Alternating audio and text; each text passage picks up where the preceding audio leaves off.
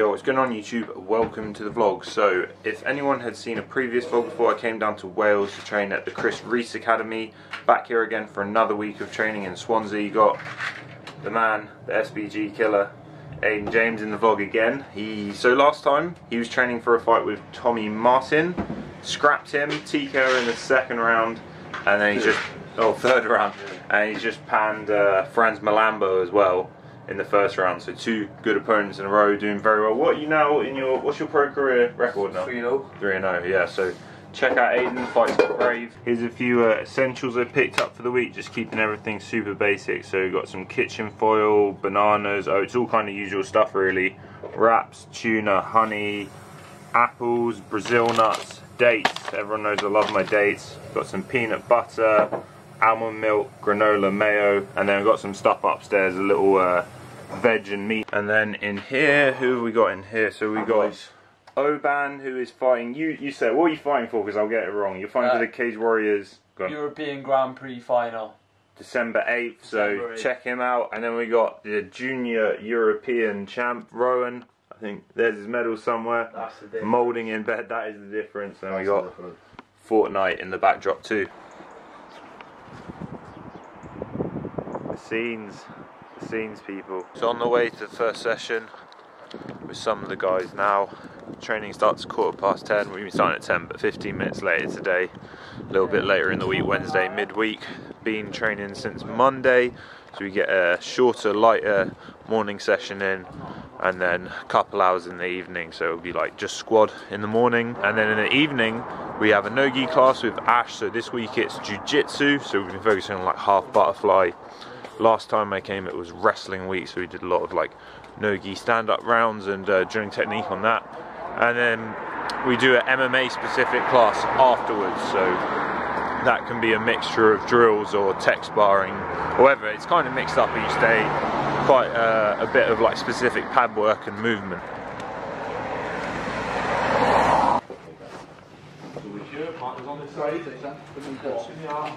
We're at the gym now, training on this side. They've changed it up a bit since last time I was here. They got these new mats in.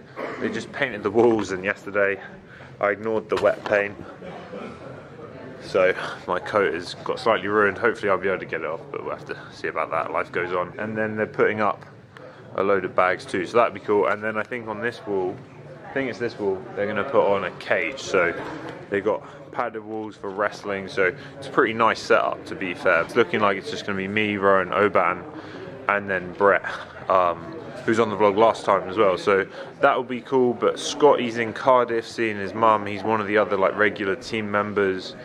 And then yeah, Aiden's ill as well, so yeah, I'm not sure exactly what we do. I presume Brett will be taking the session. I think Chris, the head coach, does the squad sessions twice a week in the mornings. Yeah. You see the barcode? Yeah? Just so they see the side, they see the barcode, you take a photo of that, and that's what that is. This year, underneath the badge, she's stitching it. Yeah. And the three reasons you look at. Yeah, you know it's a nice jacket when it's got its own clothes hanger. It's wet paint up there. I've had one first, I've had me second, I've had a third. It's not like a case of like, they're going to be super difficult padding sessions, they're not going to be really super hard. Just going over combinations really, because the hard sessions tonight. Then tomorrow, then it'll be a bit harder. A 3-minute timer on. So I get Rowan or something to put it. Fucking hell, Rowan. What size t-shirt's that? Medium. Is that a medium? No. No, that's definitely large. Hello? That is a large. Right, so then with the rest of the rounds, then it's gonna be 3 threes. So that is 18 minutes then. So it's gonna be like 3 minutes. The wrestling drill is like basically the guy doing the wrestling drill, the guy who's getting the work done on him. Obviously, I want you to be awkward. You're not stopping any takedowns. You know, I don't mind you changing levels. So say it's like if Rowan shoots a double leg into me. Hey, you said you want to win. He shoots a double leg and he's in the double leg. I don't mind you basing like this for a bit. But like, I'm not looking to underhook and push him off. You know, them sessions on Friday when we're doing 5-5 wall wrestling. And with the depth then, it's like ground and pound. Now what I started working with Scotty, sorry you wrong, you're back, So if I'm in an opportunity and I'm ground and pounding Rowan, I'm not looking to obviously start hitting him in the face properly. If his hand's up, he doesn't mind it. You can hit him in the arm. I always aim for the shoulders, I do see, when I'm ground and pounding. Because it's just, you're not going to forget to punch someone in the face in a fight. It's not as, you can say it's muscle memory, but it's not going to be muscle memory because in a fight you're going to hit them in the face, okay? I want you to move in, so obviously this guard position, like, I know I love the guard, I love being in the guard, I love breaking on elbows, but I don't want realistically want you in here, I want you breaking the guard, passing, throwing strikes. You know, Rowan can give his back up, you know, I don't mind that because it's his go next, so he can give you a bit of bad habits. So realistically, how many times have you seen the fight where someone gets caught with that right punch? Okay, I've had enough now, I'm going to give my back up, like, okay? So then I want you to take the back, I want, like, you're working on flattening out. It's another big one I like in a minute. Like, sorry, it's going to be a bit uncomfortable, go on your knees. So, like, flattening out's a big thing for me for ground and pound. Where, like, we'll get in a position where I got Rowan's wrist here, flatten out this way. I'll try and trap his wrist underneath him. So when we get to here, drive the hips through. And what happens is we develop bad habits when we do this flattening out, because what we do, we put our hands on the floor and we start throwing ground and pound.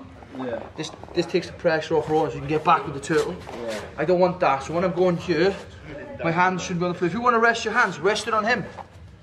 Then Rowan tries to posture up now, it's a lot more difficult. Okay, so we work on that as well when doing the transition, when we're in there. You know, I usually do that when I'm grappling, obviously. I don't do it all the time because it starts to hurt people's backs and stuff, but when you're in that scenario, then it's easy to get subs, ground and pound. Like I'd been off the sub and go for ground and pound, I would. You know? I think Ash would say the same as well. If you're in that position where you're comfortable, rather than trying to go for like you'd go for a chop, say an arm bar, you try to go for an arm bar, then you take the pressure off and you're kind of going backwards then, right? So have a little warm up for 5 minutes and then we'll get cracking, we'll do the rounds first. I don't want you blasting the pads hard, the last of my elbows are starting to hurt a little bit. Your elbows a bit. So like what we do now more is a technical pad session. Yes, you will get a sweat on. I want you moving around, I don't want you flat footed, I want you moving a little bit. And then after that, then we'll go into this drill, which will give you a big sweat then, okay?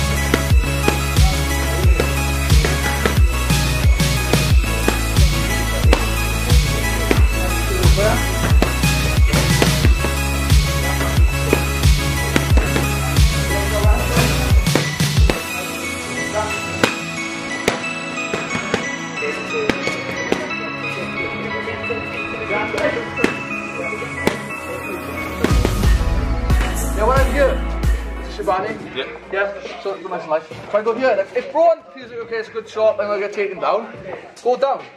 Here. When we get to here now, Rowan is not trying to stop me, he's just being awkward. He's going here, throwing strike, yeah?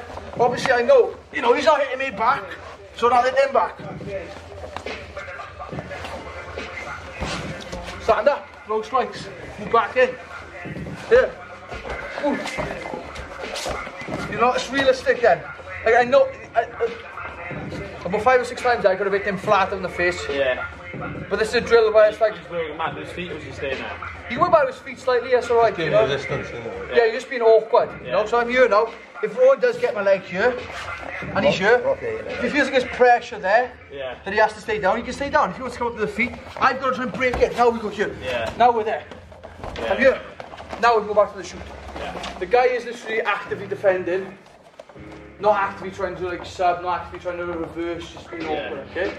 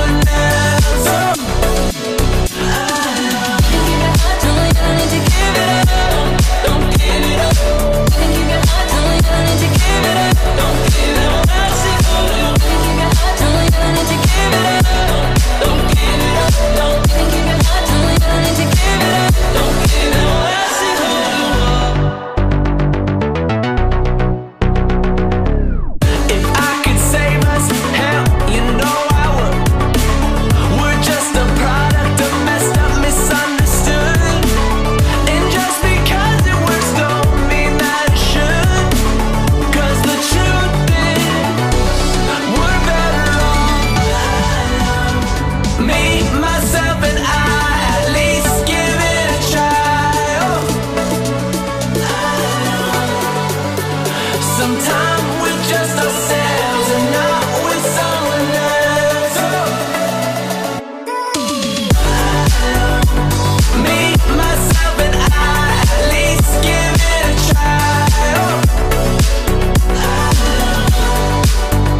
Sometimes we're just ourselves and not with someone else. I see who you are tonight. I see who you are tonight. So people, just done with training, first session out the way, boom, and now we're going to get some food. The guys have just gone to Costa, so probably have to catch up with them soon, but I need to get my munch on, so we're going to hit this Tesco up. Been here before. This place is only like 5 minutes from the gym. It's got a lot going on. One of the boys just gone to Greg's. Don't think I've ever actually had a Greg's, which people are always surprised at. Tell you what, it was cold at the gym, and now walking through the frozen section, I can barely feel my toes. Successful little food trip. Just got some practical stuff. Got some mangoes, some almond apricot bars, and some beef. But yeah, eating very segmented at the moment.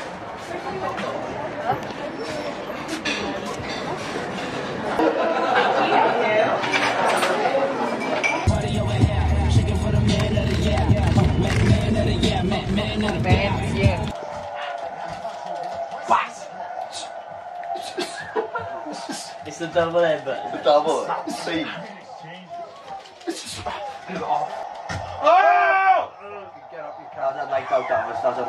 So people, back now after being out.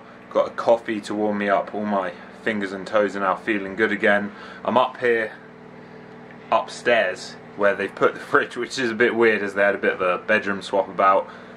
It's too noisy downstairs, they've got the washer on, so I will show you what I'm eating quickly, super basic. This is what we call a gourmet meal, always gourmet when in the crack den. Just got some oven chicken, spinach, a wrap, gonna slam some mayonnaise on that. Earlier I had some grapes, and I'm probably gonna have an apple and some Brazil nuts too. But yeah, that's pretty much it at the moment, guys. Just eating, recovering, and trying to get that energy back up for training, so I'll catch you at the next session. So people, at the second session now. No-gi with Coach Ash, then we've got MMA. I'll show you a bit of the drills. And they post this foot up. It sounds really shit to say, but I could sit you. If I don't move at all, Andy will never, ever, ever pass. It's just impossible. You cannot, from the position he's in, you cannot pass. The leg you need to pass is this one that's on the floor. By putting this foot up, all his weight is now on that knee. How can you pass? It's just impossible. Like, yeah, he can stop me. He can stop me trying to elevate and move him, fine. But Andy, pass. Exactly. See the first thing you gotta do? Look, you do that. Let's go. Yeah, no worries. Cool. Like, you cannot pass guys with the one leg up. If this foot comes up, you just don't have to be that concerned about it. Tomorrow's class, we are going to look into when my leg comes up. You know, we're going to look into it when he comes up there. Like trying to collapse this leg underneath him, or trying to sweep and then kind of attack this leg. Right, but the first leg up there, I don't concern myself with. 9 times at a time, that leg goes up. I just bring this foot out. Just bring this foot out, just kick it away, just keep putting pressure on. Then you try to step it, whatever he wants to do. I might put my foot to the floor, not my knee to the floor, and foot to the hip. So like my favourite positions, if I go from the half to the butterfly, I'd always go to this guy, which is like foot up, knee down. And he tries to pass this again, it's just not possible. And again, you can just start to elevate. Alright guys, I'm going to show you some of that stuff up here. It's not very similar to mine, it's not something I feel it's threatening. Because the only pass you can get is when this knee starts off from that to pass. Does that make sense? Okay, there's 1, 2, 3. Man like Scotty P. Man like Salt. Man like Elf. Man like Pirate. Instagram. Scotty P. Slide in the DM. That's a good question, okay? Like if I was going to sweep, would I keep the arm in or arm out for the guillotine, okay? When it comes to the guillotine, I'm like this, I got this control, I always side with the half of the butterfly in. No, framing of the legs never changes, okay? Every time I go through this, nothing changes. When I've got the head, okay, the main key thing I've got to do is I've got to try to not let his head look punched to the mat. If I let Brett's back go straight like this, he's got a real nice like tripod frame here. Like sweeping Brett's hard enough as it is. You know, this would be now impossible to sweep Brett. Like, I've got to make sure I get his head tucked under, and that's going from that armpit like compression, cooling on the head. Okay. But if I want to sweep Brett with a butterfly sweep, I'll keep my arm over. I'll keep the head and arm in. I won't switch to this to sweep.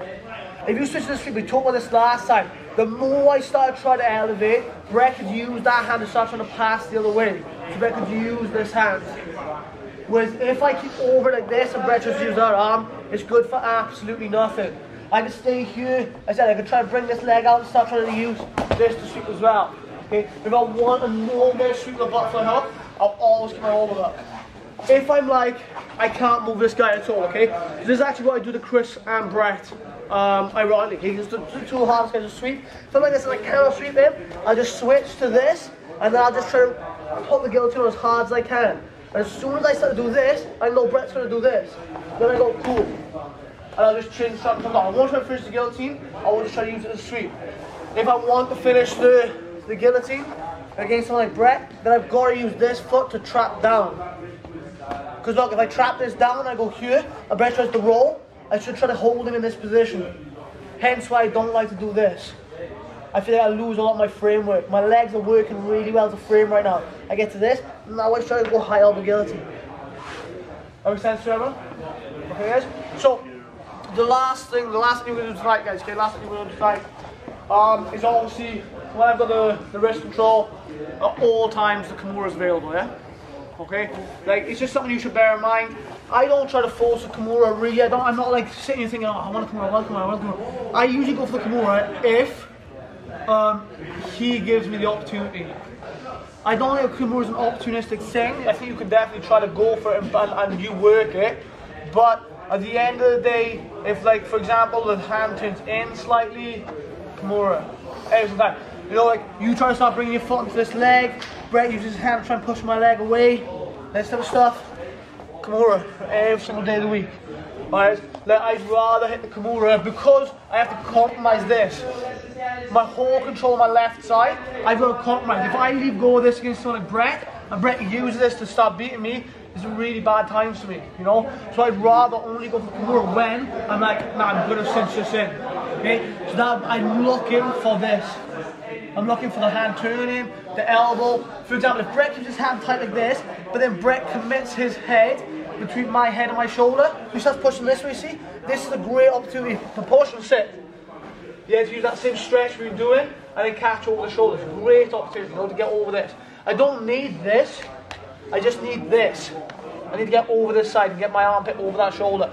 Once I get here, look, I'm not interested in the Kimura grip, but I can't get it right now.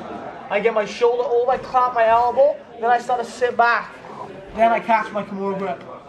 Okay? A lot of people try to catch a Kimura grip here. There's no point. Lock your elbow, sit, catch. Now the first thing I'd always try is to punch his hand to his hip, and again just sweep him. Sweep. I don't try to do the Kimura. Okay? Even like here, if me and Brett start in this position, we said 1, 2, 3, go.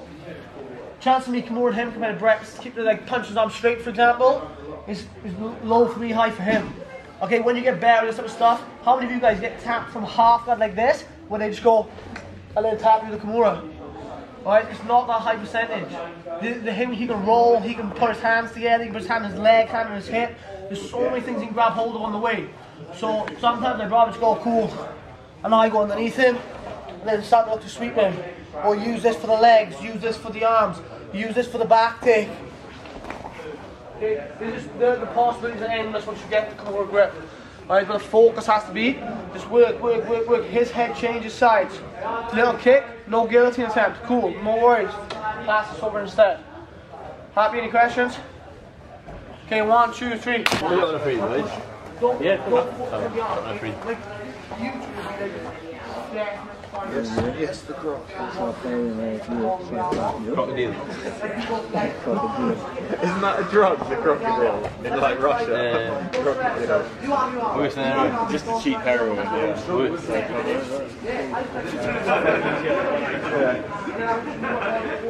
Got a knee butt. I want to just kick through. Oh yeah, nice. Dead thing. Go on the crook. That's what it is, like frame. So strong. And try it. I'm not.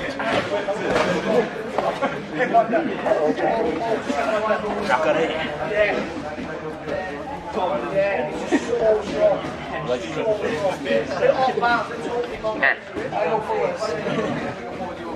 Don't tap, Scott. We're going to start with just like controlling the cage, because at the end of the day you need the ability to keep them on the cage quite comfortably before you think about peppering or moving, okay?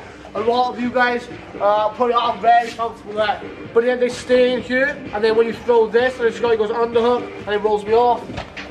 That's a very, very likely scenario, okay? So I just want to start with just trying to get comfortable, finding out like, are we too much off them? Are we too on them? I just want to start getting comfortable there. You don't say too much breath.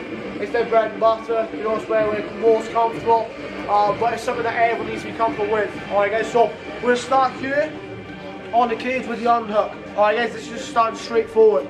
You're going to start wrist control if you want to, you can contest the wrist control, that's fine. We start on the wall with like the grip on the single. And all we're looking to do is just try and keep them on the wall. Scott and try and move off, like run me off the wall if he wants to. I'm just going to try and keep them pinned and feel comfortable here. If I want to switch sides, I can either switch with like a full change, or I can just do a switch side, staying high. Alright guys, but I just want you to get comfortable holding on the wall.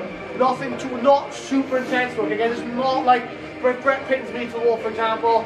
Like you guys saw the other night in wrestling, like Brett had me like this, not Brett when I put it on. And I was literally like, I just couldn't move or do anything. Like, I don't want it that strict, okay? Because what we're looking at tonight is the ability for Brett to either hold me and pepper me, here, or release, throw, and then re-engage, or obviously put me down as I'm getting up, pepper me, okay? So I want to look at just the damage on this person's point of view, damage limitation from this point of view. Alright guys, we're looking at those 3 different controls. So when they come off, they stay on you, they take you down. All 3 times we should be going bop, bop, bop, bop. They should be feeling it, okay? So people back now at the Crack Den, and it's a bit of a full house to be honest. We've got me and Oban keeping in Rowan's room, but now it is time for food. Like, this is the final thing of the day, and I haven't really been weighing myself. I weigh myself every day normally, so I reckon I'm going to come out of this a bit heavier than usual. I've been eating quite a lot of carbs and stuff. So again guys, theme of the day, not the most appetizing, basic, but it's going to get the job done. Tuna wrap, mayonnaise, some dates on the side, and then if I'm still going, I reckon I probably will, some of this super nutty granola, which is pretty tasty. But that's going to do it for today anyway guys. We've got the croc, making some squash in the background. Quite a lot of technique and stuff going on today, so I hope you guys enjoyed that, and I'll see you soon in the next video. Peace.